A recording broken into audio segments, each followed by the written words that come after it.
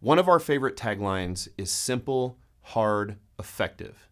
And that's because the most effective training is simple and hard. Now, at first, those two words might seem at odds with each other, but they're not.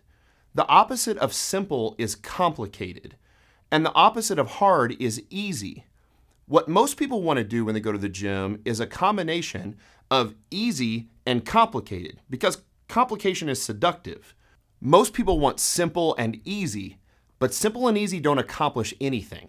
So what most people often do is complicated and easy, or its more ambitious big brother, complicated and hard, which certainly isn't the most effective way to train. Simple plus hard is the answer. You want to lose fat and get stronger? It certainly isn't complicated, but it also isn't easy. It's going to require hard work. But that hard work is actually pretty simple. Now, in our last video, we talked about the exercises that we choose to get us strong. And we came up with 4 basic exercises based on our 3 primary criteria.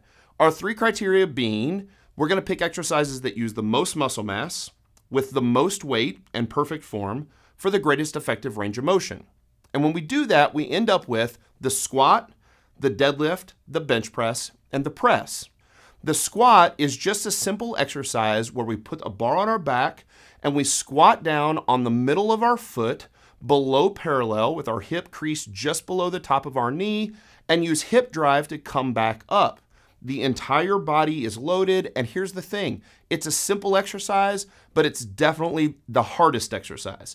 That's why most people don't want to squat. You walk into a gym on any day of the week, but especially Monday, and all the bros are doing bench press. Rarely will you walk in on Monday and see a bunch of people squatting, and it's because it's so hard. The body responds to squats in a way that it won't respond to any other lift, both muscularly and hormonally. Now, a deadlift is just the simple act of picking a heavy loaded barbell up off the floor. We do it with perfect form, with a totally flat back, and guess what happens when we do that?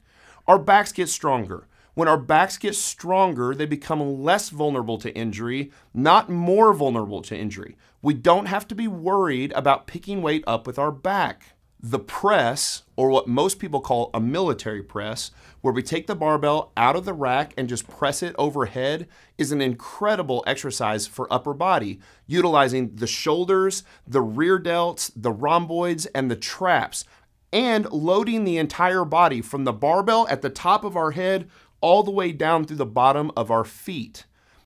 And the bench press allows us to move the most weight possible in an upper body lift, so we love that lift too. So even the exercise that the bros do on Monday is perfectly fine to get strong. We just want to make sure that we also press and squat and deadlift as well. Those 4 exercises will get you stronger than anything you thought possible, and for the life of your lifting career should make up 90% of everything you do in the gym.